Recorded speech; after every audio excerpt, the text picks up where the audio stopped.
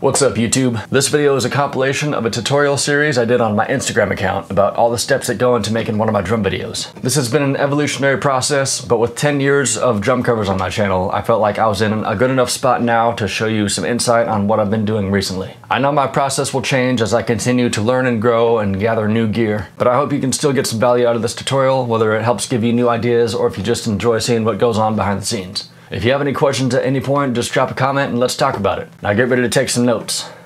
So, Eloy Casagrande wants us to cover his new Sepultura song, Agony of Defeat, so that's exactly what I'm going to do. But for this one, I'm going to take you through my entire process of how I do a drum cover. Now for this particular song, I've already jammed to it a couple times. It's simple and easy, and it allows a lot of room for creative interpretation, which always makes it more fun for me.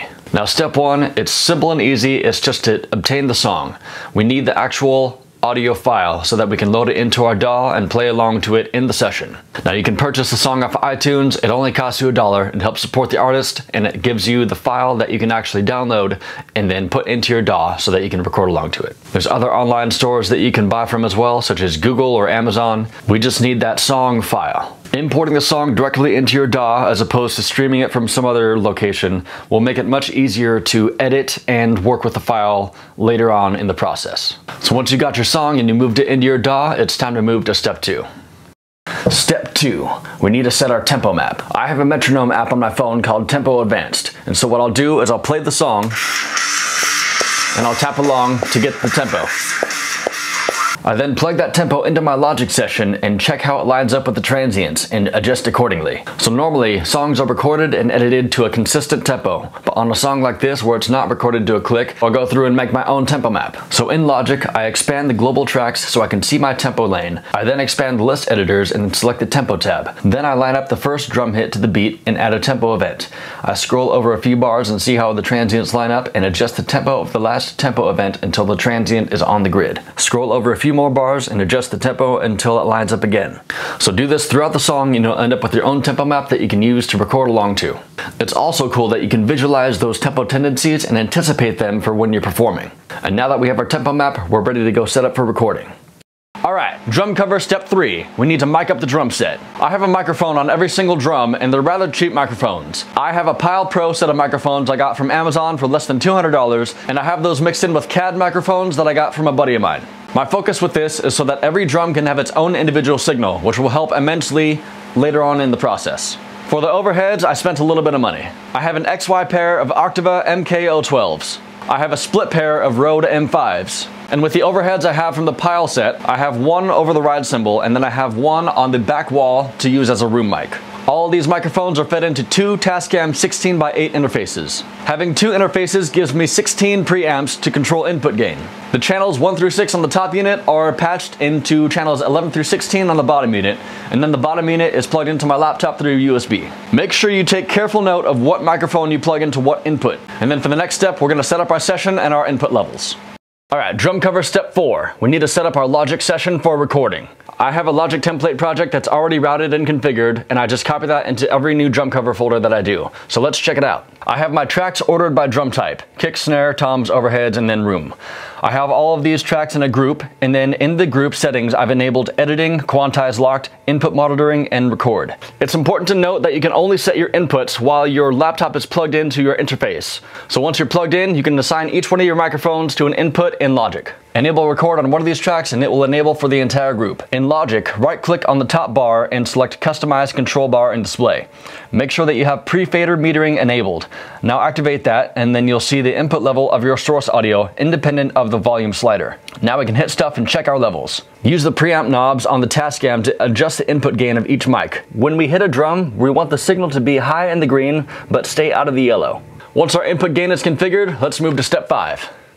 Drum cover step 5. We're almost ready to record. Now let's do the final setup. My goal for this process is for everything to be streamlined. Everything that we've done so far can be done ahead of time, but this is the step I do right before I record my performance. First thing I do is I swap out my cheaper practice cymbals with my more expensive performance cymbals. And now it's time to change into our performance clothes. Alright, now we're in our professional clothes looking super serious. We look official and people are going to take us seriously. And now it's time to set up the lights. I'm currently using 4 lights. A desk light by my left foot, a portable RGB light by my right foot, a ring light up in front, and a floodlight up top. And now it's time to set up the cameras. I have a variety of tripods and mounts that I leave in place. That way when it comes time to record, I can just take the cameras off the charging block and put them in their place. Wide-angle cameras and lenses are great for being able to put the cameras up close to the action and then still being able to see everything that's happening. You generally want 1 or 2 cameras to capture the entire kit, and then the more cameras you add, the more specialized you can make their focus. More video angles also gives you more options when it comes to video editing. And now that we have our microphones placed, our Logic sessions set up, our cameras ready to go, it's time to start recording.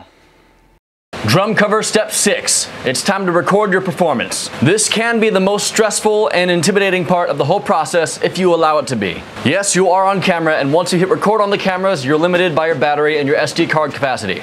But if you think about the fact that you're recording, you're gonna stress yourself out, you're gonna tense up, and you're gonna compromise your whole performance. We need to set all of that aside in our minds. We need to focus just on playing the drums and expressing ourselves. The key here is to have fun. You play drums because you love it. You wouldn't get this far if you didn't get fulfillment out of what you do. All you need to do now is fully and completely embrace that passion and release it. Listen to the music, get into it, and reflect the emotion of that music that you're listening to and performing. Get hyped up, get psyched, and show the world what you're made of. This is your time to shine. You've practiced your ass off for this. Everything you've done up to this point has prepared you for this, and you're ready now more than you ever have been. Hit record, and for the next few minutes, just let loose and give it everything you've got.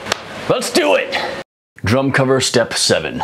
Import and organize your files. So we've recorded our performance and brought our laptop and cameras back home. Now we need to import the footage, the Logic session, and get our artwork. First, we need to set up our folders. I make a working folder on my fastest hard drive, which for me is just on the desktop. This ensures that I can work as quickly as possible. In there, I make 3 folders: Mix, Vid, and Art. Once you import all the footage from your cameras, just use QuickTime to cut the footage to only the final take. If you're unsure of when to make the cut, find the part in the footage where you stop playing and make that your end mark. From that time in the video, subtract the length of the song and then make that your start mark. When you trim, your video should be as long as the song. Export the new video into the vid folder and give it a sensible name. Repeat this for each camera that you have. This saves storage space and reduces Final Cut render sizes. Now transfer your recording from the laptop to the desktop and put that in the mix folder. And then last, we need the thumbnail elements. Download the song's album art and band logo. Then select your favorite screenshot from the video and capture that.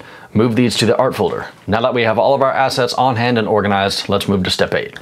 Drum cover step 8. Convert your audio performance to MIDI. In Logic, create an instrument track and load up Superior Drummer 3. Pick a preset kit that reflects your own drum set. Open your Logic project package and locate your audio files. Select the audio tracks from your drum mics. Import these tracks into the Superior Drummer 3 tracker. Make sure that you set each track to its corresponding sample instrument. Use the tracker to create MIDI notes from your performance. This is where we directly benefit from having a close mic on every drum. Use a performance video as extra reference so you can visualize your performance and use that to understand your audio waveforms.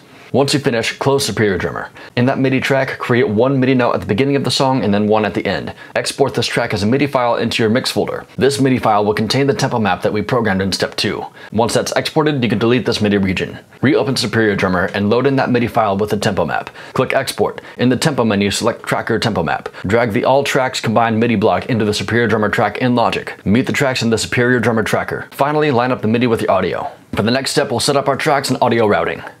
Drum cover step 9. Set up audio routing and MIDI spikes. We need to create our tracks and set up our folder stacks. If you've done this before, you can just import these tracks from a previous session like I'm doing here. Here I have my song track, then I have all my overheads going into a summing stack. Make sure the overhead tracks are bussed into the summing stack. If you create the stack in the session instead of importing it, the bussing will be done to you already. Then I have all the MIDI instruments. There's a Superior Drummer track we made earlier, and then the key spike tracks, which just have the Logic sampler on default settings. I then have another default sampler track I use for the low end of the kick drum. Then I have separate instances of Superior Drummer for each drum. I know you can create one single multi-output Superior Drummer instance, but this is just what I have set up and it's quick and easy to import into other sessions. I have the toms on their own stack, mainly so I can move fills up and down with one fader. I then copy the MIDI we created in step 8 into each Superior Drummer track, and then delete the notes that don't pertain to that drum. For the key spikes, I copy the corresponding MIDI notes and then make those notes as high-pitched and short as possible. Next, we'll go over what plugins I have loaded on these tracks.